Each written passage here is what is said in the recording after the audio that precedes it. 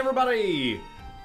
Welcome back to Northern Land Plays The Binding of Isaac Rebirth. It's been, well, 0 days since a Rebirth episode went live. But 9 days since I played. I was away in Toronto. I was hanging out with Michael A. L. Fox for a while. For those of you, I believe I'm playing Maggie right, by the way. Like, I just checked the last video that was uploaded, and I think it was an Isaac run. E1QL FGQT. For those of you who are not necessarily familiar with the geography of Canada, I'm not trying to suggest that that makes you ignorant or anything like that. Let's engage in the sharing of knowledge, shall we? Vancouver and Toronto are not particularly close together, except on maybe like a global scale. It's pretty much like a 4.5, 5 hour flight. As Quill said when I talked to him about it on Twitter, not that I haven't been to Toronto before, I grew up in that province, but anyway, Quill18, you know, the guy I do a lot of EU4 stuff with, the strategy games YouTuber, says that people always ask him, like, hey, do you live close to Toronto? Or, sorry, do you live close to Vancouver? And he says, well, actually, like, I live as far from Vancouver as Moscow is from Barcelona. So that puts it into some European-style context. I know that Russia is, of course, larger than Canada, but anyway. So yeah, it's a long trip. I've been away for a little while. I didn't play much Rebirth while I was away. Normally I play Rebirth to pass the time on long flights, but instead I was trying to program a calculator in Java, which actually ended up working out, but now what that means is I'm a little rusty. But I hope that I'm ready to go. Sometimes absence makes the fart grow fonder, sometimes absence makes the fart grow danker. And I don't mean it in like an internet, ooh, dank meme reference. Instead, I mean it as, like, seriously, like, you know, the Merriam-Webster definition of, like, old and mildewy. It smells like it has a weight associated with it. You know what I mean. Little haunts. Little haunt, beyond acceptable. Oh, good, a Skype message. I'm just gonna wait and see if the frame rate resolves itself, and it did indeed. I don't love that I did that, but I think that it was the right decision. I only had half the Spirit Heart available, so I was like, we should try, see if there's anything in there, and then Yum Heart paid for us to go into the blue fires, and we could have tried to walk diagonally between them. Freaking Michael A. L. Fox was trying to tell me, oh, you can just walk between the blue fires. It's true, it is like, fairly difficult, though, all things considered. Like, more power to you if you can do it consistently and get out without getting hurt and get what they give you without getting hurt.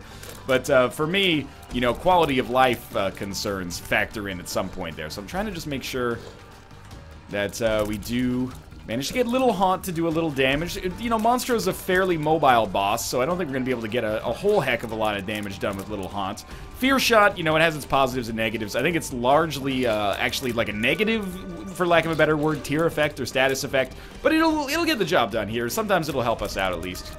I can't believe I didn't get hit there, and we are already done with our first floor very quickly. I took experimental treatment, got some HP. I think maybe our damage is slightly compromised, but that's okay. Most important thing, got to get this deal with the devil on this floor. It is the basement, so we're lucky enough to maybe be in an okay position there. I think our shot speed maybe has gone up. Mostly, I want Little Haunt to get down there and start attacking these guys, because this is like the perfect enemy for Little Haunt to do something against, because they don't have that much HP, but we also have to get close in order to get Little Haunt to aggro.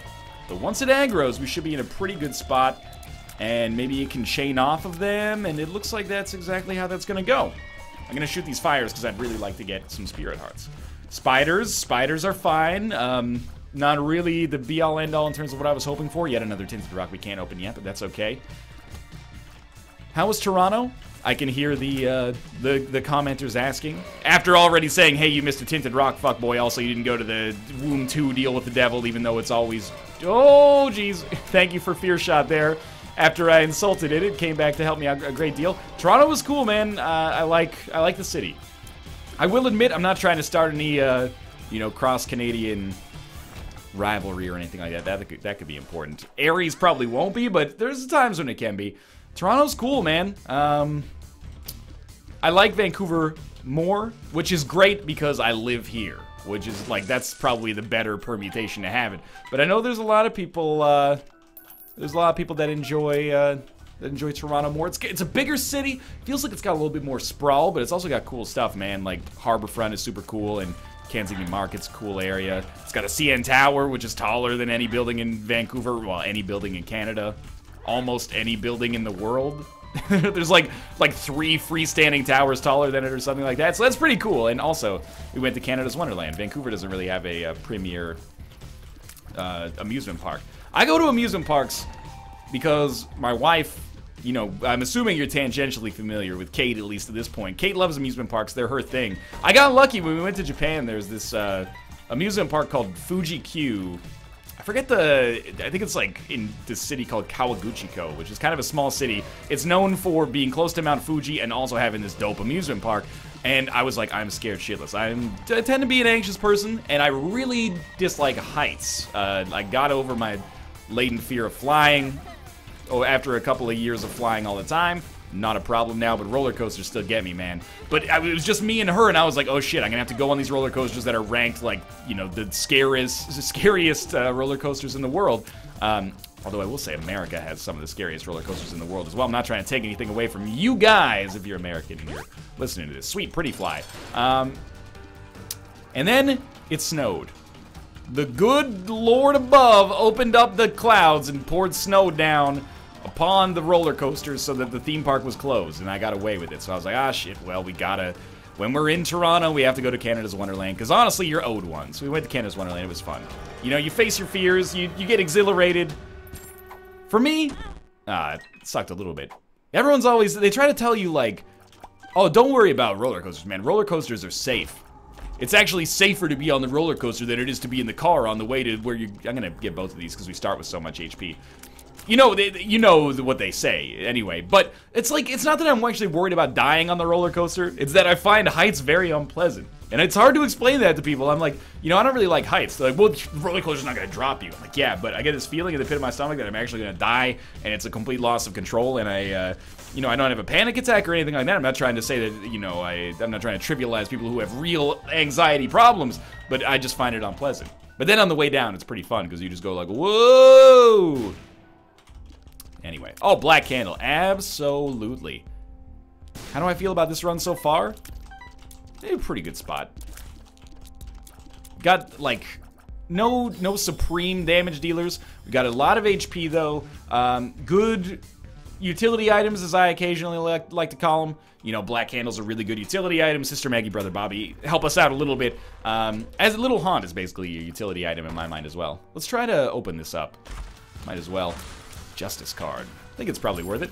I'm really envious, honestly, of people who like roller coasters, and I don't mean that in like, you know, some people are like, I wish I could be as stupid as you are to not be afraid. No, I don't mean it like that. I really wish that for me, going to an amusement park was not like an exercise in facing your fears. I wish it was more of a, like, I wish it was more enjoyable. I do find myself enjoying myself while I'm there, but the anxiety in the lead up certainly takes a little bit away from the experience. It's not really excitement, it's more of like a low-level fear. I'm just not wired that way for one reason or another, you know? I could sit down and watch, like, I could watch, you know, Jodorowsky's Dune, like, 10 times in a row, and some people would probably be like, that's boring as fuck. And I'm like, yeah, you know, different strokes for different folks, man. That's my amusement park. Right there. I'm taking way too much damage on this floor already. I am going to do a little bit of exploration here. Hoping to find some tinted rocks, I suppose. I realize that we can get into both our item room and our shop without having to spend a key. We might want to maybe use a key, sorry, not shop, the curse room and item room without spending a key. We might want to use a key to get into our item room because we have 7 keys and only 3 bombs. That was almost some bad damage there. But we'll cross that bridge when we come to it. We may not want to as well. You know, those are the 2 possibilities. I actually feel like this would be a really, really useful floor to get some extra damage on. So if we can get a deal with the devil, that would be real flippin' nice. Why use 2 bombs? This is a little bit of the rust still factoring in here. So now that I've used 2 bombs, I'm actually going to use my 3rd one to try to get a little bit more out of this one. Maybe we'll get lucky. We did not get lucky. So now I need 2 bombs to actually be able to even access this curse room without losing HP. But if we lose our spirit heart, it really doesn't matter if we lose HP to get into that room, because we can just use the Yum Heart anyway. But I digress. We'll cross that bridge when we come to it. For now, we're just going to kind of stay around this general area.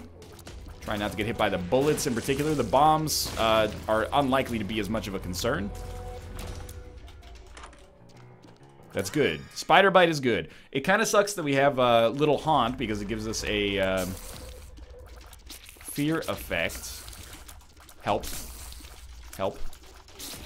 Help. We have a fear effect, so the slow is not going to take precedent over it. Occasionally we're going to miss out on it, but it is what it is. Unfortunately, I did just take a hit right there. Sorry, I got distracted for a second because Nick was tweeting me about freaking Demon's Crest. I don't know why this guy's always talking about Demon's Crest. He's obsessed with getting me to try games. I don't get it, man. It's like when I was in high school, I was that guy. I would always be like, hey, check it out. I discovered this album. And by discovered, I mean, you know, I went to Pitchfork Media and looked at like their best of this year list and then listened to it and was like, independently speaking, this is really good. Like, I've got great taste. And then I would share it to people. And I had like a compulsion to share it. I just don't get it now as an adult, but maybe I'm missing out. I'm not trying to say that Nick's development has been arrested or anything like that. Rather, I'm just like, I don't really want to play Demon's Crest. And he's like, nah, dog. I'm not going to stop bugging you about playing Demon's Crest and Lost Planet 2. Like, I could be doing other stuff with my time, man. We don't have to play, you know, 15-year-old games that are only okay or only half decent. We could play brand new games that are half decent, or 15-year-old games that are incredible. Like, it's a little bit lower on my list. I know Lost Planet, by the way, Lost Planet 2 especially, is not 15 years old. I'm just throwing it out there is that I don't understand the reasoning of why he likes to talk to me about Demon's Crest so much. You know what I think it is? Here's my theory, is that Nick doesn't actually want me to play Demon's Crest. Nick wants to influence me to play Demon's Crest because of what that will affirm for him as like a recommendation engine or something like that. That's my theory, is that he doesn't want me to play Demon's Crest any more than he wants me to play anything else, as long as he is the one that has recommended it. That's my Psych 101 on that one. So maybe I should just do it. Because then, you know, if I put in an hour of it, maybe I'll enjoy it, but also maybe he'll get off my back, or maybe it'll just encourage him more. I mean, that's the part that scares me. So we did not get a deal with the devil here, but I'm relatively pleased. Yeah, that sucks. I'm relatively pleased with my performance because we actually did manage to not take red heart damage. So we've got a pretty good chance of getting a deal with the devil. We didn't get a deal with the devil, so be it. You know, it happens. Let's do some more exploration because might as well use that. I would like to...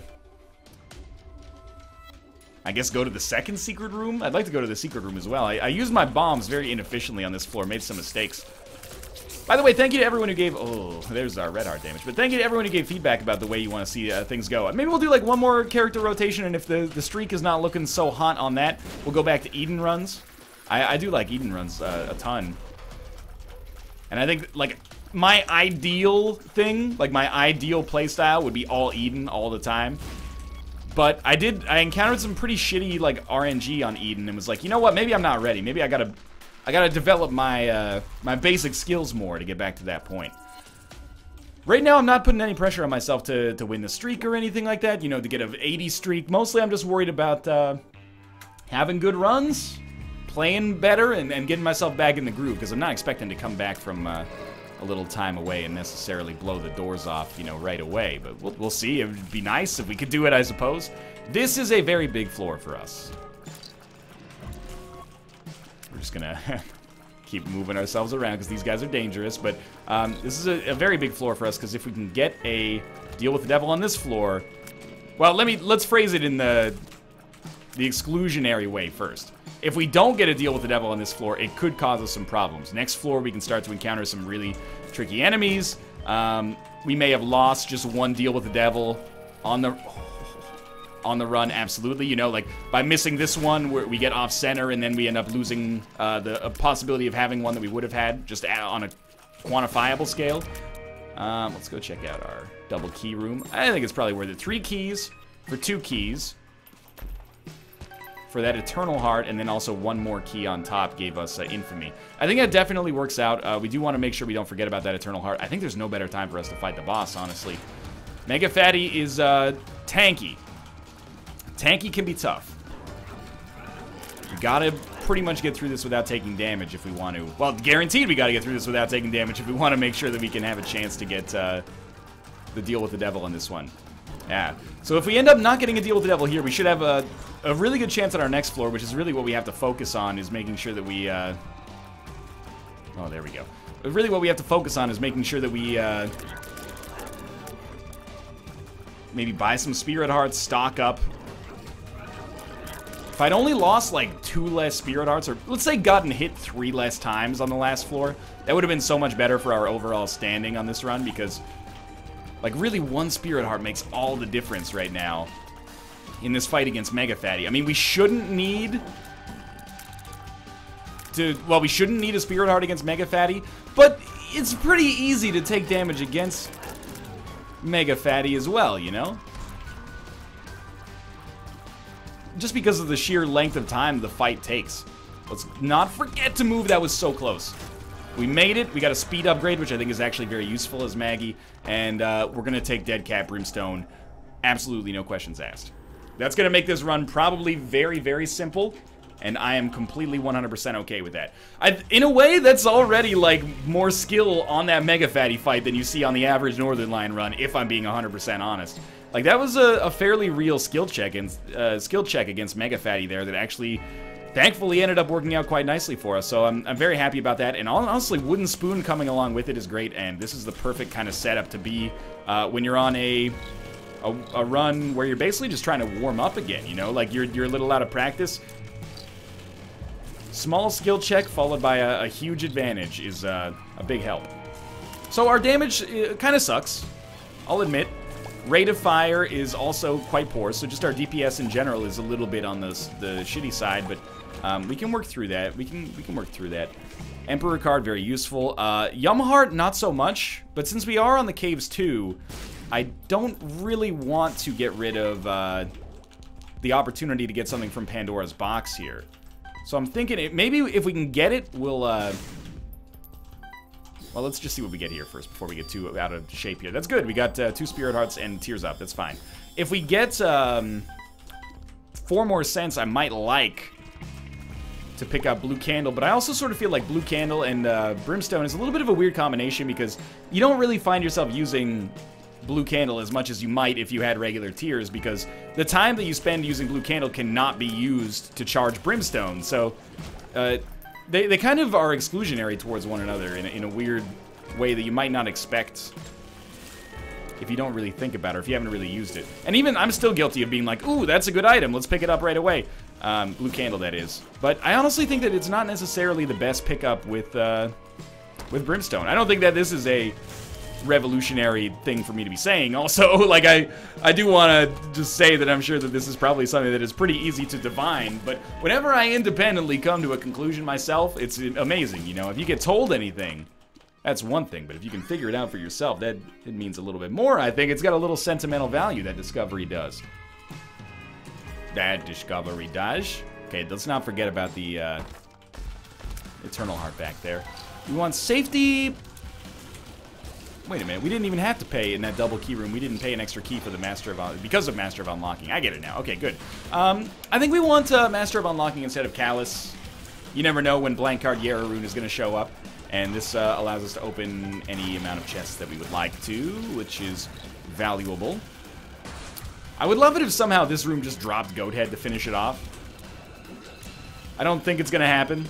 I'm somewhat pessimistic about this, but if it did, I would be happy. I am happy, by the way, that we got Little Chub. Just one of those items. It's like the exact opposite of what I was talking about with Blue Candle. It's synergistic with Little Brimstone because usually you're firing straight with, well, I mean, Brimstone is always firing straight, but you're trying to, like, fire at a direct line of sight with whatever you're fighting against. And that's how Little Chub actually manages to do damage. So it's an important thing to have in that situation.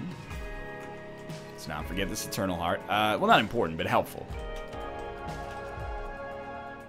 Yeah, good floor. Very, very good floor. This floor took us from a potentially dangerous position into a not really dangerous position at all, which is really good. And, you know, we've got a Guppy chance. Any damage upgrades are substantially more important based on that. Look, this is not necessarily the best call, but I do like doing this to not only save time, but also save potential damage.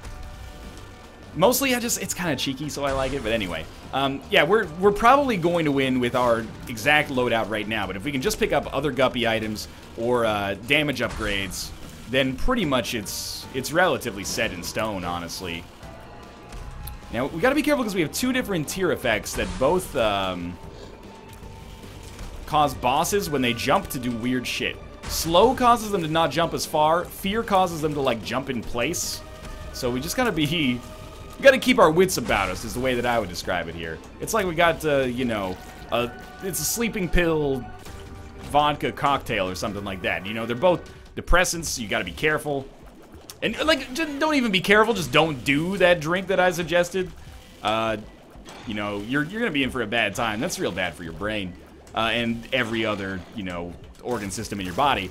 I wouldn't say that, you know, slow plus fear really puts us on quite that same level of danger. But, you know, it's a similar principle, I guess, is what I was trying to get at. So that's usually going to be a secret room there. I do want to go to the shop. We probably should. I mean, we have 6 keys. I might actually like to fight greed at this point. Good, triple shot. So this will make our rate of fire much longer, but we already got a tiers upgrade, so it's actually going to be surmountable. It would be the way that I would choose to describe it. And it's going to really, really increase our damage. Especially if we can catch one... Oh, I shouldn't have canceled that one. If we can catch one enemy in the in all 3 beams, or even 2 beams, that nickel is going to be very helpful. Also makes strafing, I think, a little bit better because they'll be in the effective kind of damage zone for longer. Beautiful. This is going to be tough. Oh, maybe it's not going to be that tough. I didn't realize that we actually charged a little faster than I thought. And I do not see a tinted rock in there, much to my chagrin. Just waiting until we got a full charge, because, oh, so I can waste it against these guys. No problem. And now, like, that triple shot is really a pretty stellar pickup for us. I think we're probably in the zone where I would consider this game to be completely won. So thank you, Isaac, for helping me out here and recognizing it's been a little while since I played you. I appreciate it. Thanks for your help. Oh, yeah, that was a very smart idea there. That ended up not being worth it at all. Until it completely was. Also, did I... Am I crazy? Or were some of those Spirit Hearts double pickups? I had like 1 Spirit Heart. And I picked up 6 and, well, I guess it was probably 7, and then I lost 1. Or half of 1 for walking out. Something doesn't seem right there.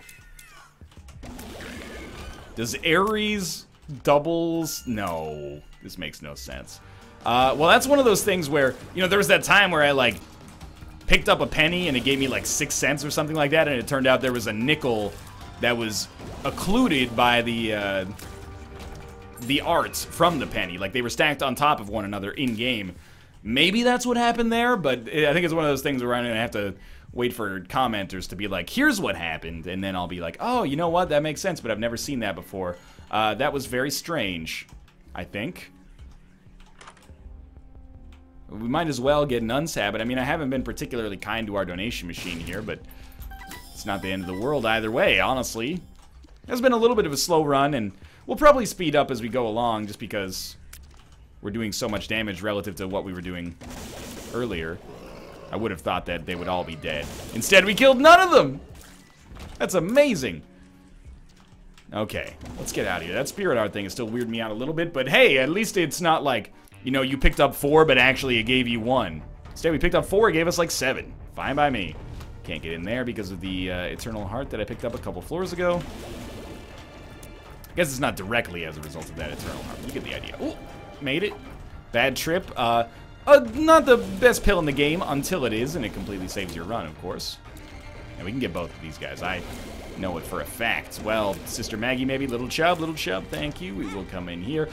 This is exactly what we needed. Honestly, like, our damage is still pretty lacking, so that was a great little Chub shot. Completely accidental, but great nonetheless. To pick up the mark on this one was awesome. I didn't look to see if that gave us 2 Spirit Hearts. That one only gave us 1. Maybe I had more Spirit Hearts than I thought, and I just had a little bit of a brain fart there. It's conceivable. It's happened before. Could have just been confused. Don't explain in glitches what can be explained in, like, a human programming error. This is good. Always on 6th payout. We get some... Oh, what? I thought that was 6. That might have only been 5 now that I think about it, though. A little rusty on that, for sure. Telepills. Second secret room, Telepills is a pretty good turnout, or pretty good result, even if it didn't end up, like, explicitly working out for us there. At least, you know, indirectly we've saved the bomb. Okay, don't go anywhere. I really thought we'd get both. There we go. I was not thinking straight when I came into this room. Good. Use Yum Heart. No reason to use Yum Heart a second time just yet. I would like to maybe donate the rest of our money to our donation machine. It's been a principal part of this run so far. And actually, you know what? We probably should go back to the boss trap room as well, now that I think about it. So this is not good practice, but I'm going to play this guy twice, losing half a Spirit Heart just to get that HP back. Hoping that we can get a payout a little faster here. And I'm going to do exactly the same thing again, even though I know there's a battery in the previous room, just because I had a good feeling that maybe something would be around the corner relatively quickly. So now we've got speed plus damage. Speed is still integral. The damage, nice. Actually, the damage probably more integral, but the speed is also... It feels like it's more impactful right away because of the fact that I'm moving so freaking fast. So there is that. I do want to go to the boss trap room now that we can afford to go to the boss trap room easily. And growth hormones is so good that this is a really, really nice setup for us. One guppy item would make it all worthwhile. No guppy items, but on the bright side, it's definitely... Oh, that was extremely stupid. Definitely we got some Spirit Hearts. Loki? It is Loki. Okay, I feel good that I at least got that one right.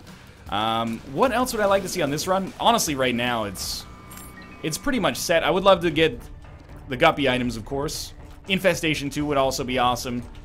We've got a lot of familiars and followers, so a BFFs pickup would be great, but mostly I'm hoping to get a chance to donate our money, just so... You know, I mean, you can't keep borrowing, you know? You gotta pay back your debts at some point, and we've taken out a lot of debts from that donation machine, so...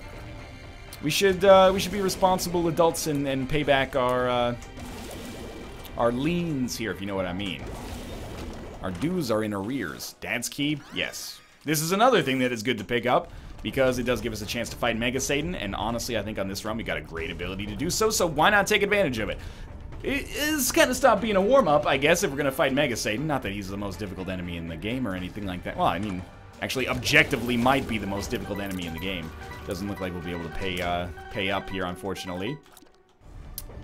If I were a secret room, would I be here? Yeah, might as well try to use Dad's Key effectively like that. Ended up being well worth it. If I was a gorilla, na-na-na-na-na, I'd eat me a banana, na-na-na-na-na.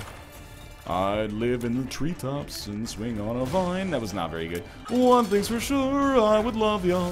Boom, boom. Okay. That. Really want to get up close and personal. Not up close enough to get our, to get hurt by the eye, or the freaking, arms, but up close a little bit for sure.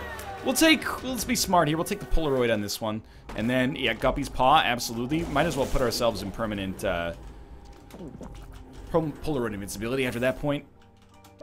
I thought maybe that might be useful to get into boss rush, but I keep forgetting. Like, I've tested that so many times, but I always forget. Alright, Womb 1. With a bad trip pill that is now effectively worthless, but let's just not lose enough Spirit Hearts to make it relevant at all. Little Haunt's gonna get that one. Hopefully in time. Thank you. Feels weird having still what is a slightly underpowered version of Brimstone, but I guess I really should not be complaining. If I can complain about one thing, what I would complain about is the fact that this run might be giving me unrealistic expectations for my next run, which will probably come like right after this. You gotta check this stuff when you're one Guppy item away, of course. Now we have Guppy, so even though we lost what I would consider to be not an insignificant amount of HP to go into that curse room, it was, of course it was 110% worth it. You don't need me to tell you that. We did open this room. Dad's Key doesn't open any other secret rooms adjacent to the secret room. That seems strange to me. Bloody Penny can be useful, but is not immediately important to us. You know what freaked me out, man? Not freaked me out. You know what was strange to me, and thus a good topic of conversation? Was the fact that while we were in Canada's Wonderland in Toronto, And it's not, I know it's a stupid name for an amusement park, okay? But we got a sense of national pride about it because it's the best amusement park in the goddamn country. But anyway, I didn't realize they still had, like, midway games. And I don't mean, like, NBA Jam or Smash TV. You know, like, on the midway, they have, like, the strength testing game. And then, like, what are the other ones? Like, shoot a basketball into the soup, win a prize game. I didn't realize those things were still things. I thought those had been, you know, relegated to obscurity. Also, I realized that amusement parks are a freaking scam, man. You pay like $60 to get into the amusement park. As soon as you walk in, they're like, by the way, you want to play this midway game? It's $5 a play. Yo, that's ridiculous, dog. We shouldn't be, well, maybe it's not fair to say we shouldn't be, but if we're going to be mad at mobile game manufacturers for nickel and diming you, we should be talking about this $5 a freaking play to shoot a basketball into a net. You know, you could buy a freaking basketball net for like 60, 70 bucks. You're going to shoot into it probably a whole hell of a lot more than 12 times. Hopefully, anyway. All to win a prize that's probably, you know, wholesale cost roughly the same as the $5 asking price. I guess it's not a scam if you're having fun. And, well, that's not wholly true, but... And I guess it's also a little bit less of a scam if you have kids and your kids are like, Mommy, I want to play the bear! And then you're like, well, $5 will shut them up, so... Like, that's definitely worth something, I can admit. I went to Canada's Wonderland when I was like, it's been around for a while. Like, I'm not that old, but Canada's Wonderland has been around since like the early 80s. And I went there when I was like 3 or 4, which was weird because I was like the same person to an extent. I had the same makeup when I was 3 or 4 that I do today. So I didn't really like roller coasters. I go on them now because I'm a rational adult who wants my wife to be happy. But I didn't have any of that pressure as a child, so I was like, sure, let's go to Canada's Wonderland. I just played in the arcade like the whole time. And now I'm looking back, I'm like, man, that was probably a pretty expensive day for my parents for like basically no reason. We could have just done that at home. If they bought me like one Super Nintendo game, I would have been happier, and also they would have spent less money, and I probably would have had a better experience. Like I would have played Demon's Crest, and then I would have the same feeling for it that Nick has for it. I don't know. And also, apart from the... this might be better than Telepills. Apart from the arcade, I also went on like a slide in the kids zone. Because I was like, well, I'm not going to go on a roller coaster. But a slide, you go down, it's exhilarating, right? Oh, you made it.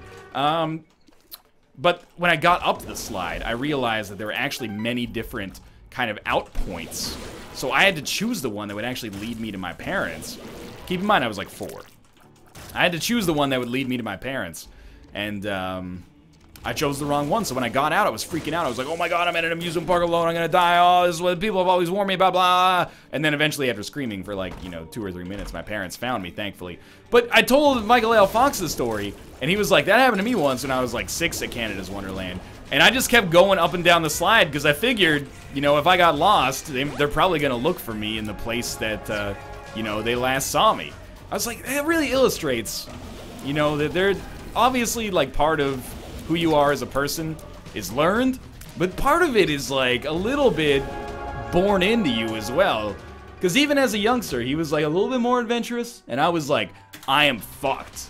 Like, it's, I don't know, it's just interesting, I guess is what I'm trying to get at. You know, these are all terrible, obviously, for fighting Mega Satan, but we'll take Mom's Bra. Pop the Devil card, of course, as well. Just interesting is all, you know? I've gotten a lot less anxious as I've grown up. Well, I've gotten anxious about different things. Now I'm not anxious about, like, you know, school. Oh, what if I get a freaking B- on my 6th grade science report? It doesn't matter. It's meaningless. But now it's like, what if I get a terminal illness that it only gets diagnosed, like, when it's already terminal? And then I'd leave, you know, my friends and family behind well before my time.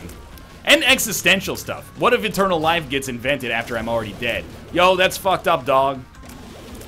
That's a real existential crisis. You know, back in the freaking like 1600s, they'd be like, I don't want to die. You know, that's a valid fear to have. But now, you know, we're closing in on this, like, singularity, the idea, at least, of this singularity type stuff. I don't know if I fully buy it, but it doesn't matter if I fully buy it, because I'm not the one doing the freaking science work on it, right? If it ends up working, it doesn't matter if I buy it. But, now it's like, hey, you know, just keep yourself alive like another 80 years, and maybe you'll live forever. That's a huge incentive. You know, previously, if you're alive in, like, the year 1850, you'd be like, well, you know, why would I not drink whiskey all day? You're just gonna die anyway. What does it matter if I die at 60 or 70, you know? But now, it's like, you know, you got a real incentive to take care of yourself, because you can actually live to be infinity years old. That's incredible to me. And also, like, very scary. Yo, sci-fi is becoming reality, man. Is it a good thing or a bad thing? I don't know. It's going to be an exciting time, though. That's for sure. That was a great run. Very easy run. Thanks for watching. I hope you guys enjoyed it. If you did, click the like button. It helps out a great deal. And, of course, subscribe if you want to see more in the future. For now, thanks for watching. And I'll see you next time. Welcome back. Your dreams were your ticket out. Welcome back.